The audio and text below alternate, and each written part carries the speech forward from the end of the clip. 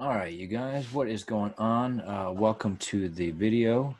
Yeah, it's been a while, you guys, and I want to apologize for not keeping you up to date on what's going on with the uh, web boot camp, the full stack web developer boot camp. Obviously, hold on one second. All right, obviously, you know that the world is kind of upside down right now with the whole COVID-19 situation.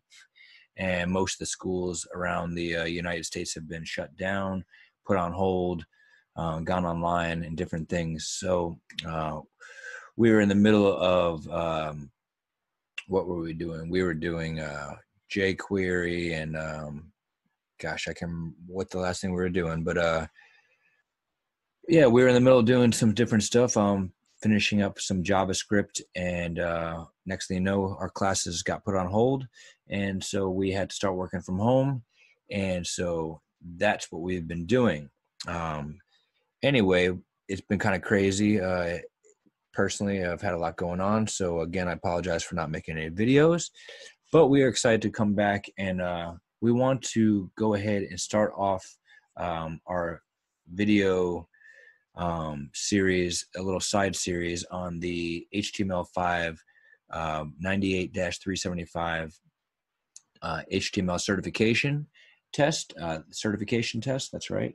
And so learning HTML, CSS, and JavaScript is awesome. And there's a lot of great courses out there. Angela's, which we started off with, and we went on to this other brother named Max Yurt or Yurt something, I believe.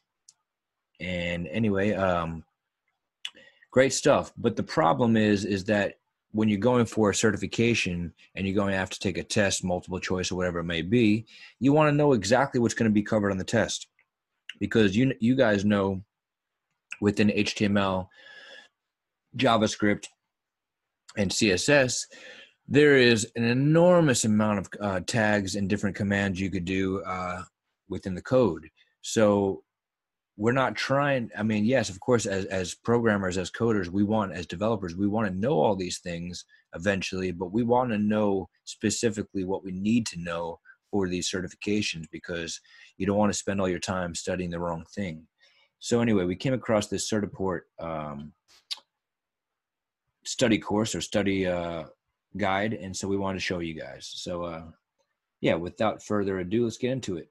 All right, so the first thing they got is managing the application lifecycle, and it says the scenario is Alphonse Parovsky works as a technical writer at Datum Corporation. His job responsibilities include writing technical specifications for customers who have chosen Data Corporation for their web hosting needs. His supervisor recently assigned him the task of updating the specs to include the changes for HTML5 in addition to the considerations necessary for handling various device platforms such as smartphones, slates, tablets, and devices with touchscreen capabilities. So, number one, what HTML5 features assist in handling various device sizes? A, cookies, B, media queries, or C, plugins? And the answer is B, media queries. This feature introduced with HTML5 and CSS3 allows the program to detect the device and resize the site display accordingly. Number two, Alphonse needs to verify the hosting specs for the HTML5 client. Which items are most related to the concern? A, reliability, scalability, technical support, security, and support for various operating systems. B, plugin support for such as Microsoft Silverlight and Flash. C, the developer application used by the client. And the answer is A, reliability, scalability, technical support, security, and support for various operating systems. Again, what did Alphonse need to verify the hosting specs for the HTML client? And so those are the specs you need. Number three, if the client used Microsoft Expression Web to create the site, what command should he specify in his documentation to prepare the site for the hosting? A, site import. B, site publishing settings. C, site export web package. And the answer is C, site export web package. So if the client used Microsoft Web Expression Web to create the site, the command that he should specify in the doc is site export web package. All right, and then an essential detail that they give you is application packaging is the process of bundling an application and its resources into an archive format for the purpose of distribution and deployment. And permissions are grouped into permission sets, and every assembly is assigned a set. The .NET framework defines some standard permission sets, such as full trust, which implies all permissions, and execution, with permission to access the CPU only. Each user account is assigned a level of access credentials. They can be set to use Windows authentication, database authentication, no authentication, or custom authentication. All right. Let us move on. All right, so managing the state of an application.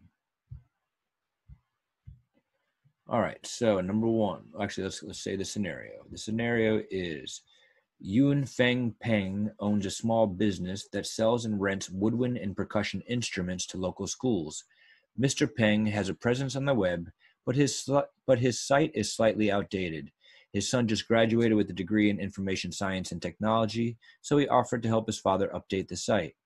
Mr. Peng talked to his son about one of his major concerns, the potential threat of using cookies to store sensitive data. His son explained the changes introduced in HTML5 that specifically targeted this concern. Number one, what change in HTML5 has changed how data is persistent across user sessions? A, use of improved cookies. B, use of local storage and session storage. C, media queries. The answer is B, use of local storage and session storage. The session storage method keeps data for the duration of the current session. Local storage allows users to save large amounts of data from session to session. Number two, what does it mean that HTTP is a stateless protocol? A, HTTP does not retain data from session to session. B, HTTP saves information for one session only.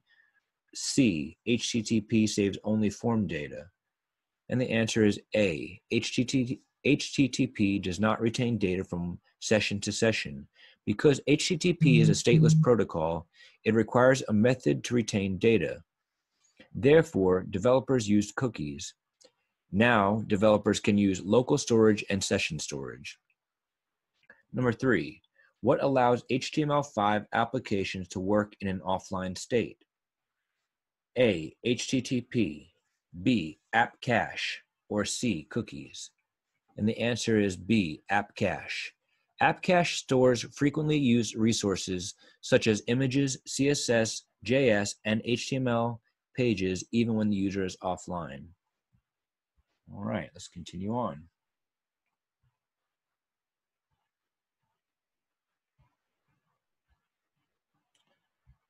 All right. Managing the application lifecycle 1.3, debug and test an HTML5 based touch-enabled application. Wingtip Toys is a rapidly growing toy company with a great web presence. With the introduction of touchscreen technology, they have decided to provide their end users with some mini touchscreen games as an incentive to visit their site. The games are designed around holiday themes. For example, in December, they posted several games with Christmas, Hanukkah, and Kwanzaa themes. Each game that is developed must go through rigorous debugging and testing before it is posted for play. 1. If the developer does not have a touchscreen device, how can he or she debug the application prior to testing? A, use mouse touch event and an online touchscreen emulator. B, he or she cannot test until it is deployed to a touchscreen device. C, program it to respond to voice commands. The answer is A, use mouse touch events and an online touchscreen emulator. Number 2, what are some touch-enabled best practices to test for? A, prevent zooming, prevent scrolling, and render carefully. B, allow email and messaging. C, use as many new HTML5 features as possible. And the answer is A, prevent zooming, prevent scrolling, and render carefully. There are situations in which zooming and scrolling can be useful, such as when viewing a picture or an image. Number 3, how can the developer validate the new HTML5 code? A, if the code compiles with no errors, it is validated. B, use an online simulator. C, use the W3C code validators. And the answer is C, use the W3C code validators. W3C has up-to-date validators for HTML5. Remember, a validator is different from an emulator, which just renders the application and does not test the code for accuracy. All right. Essential detail. Debugging is the action of detecting, locating, and correcting logical or syntactical errors in a program or malfunctions in hardware. DOM, Document Object Model, is a worldwide web consortium specification that describes the structure of dynamic HTML and XML documents. Hardware or software designed to make one type of computer or component act as if it were another is called an emulator. A computer screen designed to recognize the location of a touch on its surface is called a touch screen. All right, moving on. Manage the application lifecycle. 1.4, publish an application to a store. Scenario. Begonia Hurtado recently graduated from college with a degree in information science and technology and an additional certificate in web development. Begonia has set a goal to pay off her college loans as soon as possible. She is creating applications that she can publish to an application store to earn extra revenue to help her achieve her goal. Number 1, what steps does she need to take before publishing an application? A, plan a promotion strategy for her application. B, configure, build, and test a release version. C, review her use of local storage and session storage for her application. The answer is B, configure, build, and test a release version. Number 2, on what platform or store can Begonia sell her Metro application? A, Android Market. B, Windows 7. C, Windows Phone SDK. And the answer is A, Android Market. The Windows Store is scheduled for release in February 2012. So that tells me that this test might be, or these test questions might be old, if they're talking about scheduled for release in 2012. Number 3, why should Begonia create a vector icon for her application? A, because people like pictures more than text. B, to demonstrate her graphic art capabilities. C, to promote the brand and help users discover the application. The answer is C, to promote the brand and help users discover the application. Essential details. An end-user license agreement, EULA, is a legal agreement between a software manufacturer and the publisher and the purchaser with regard to terms of distribution, resale, and restricted use. A launcher icon is a graphic that represents an application on the device's home screen and in the launcher window. All right, we're going to do one more and then take a break.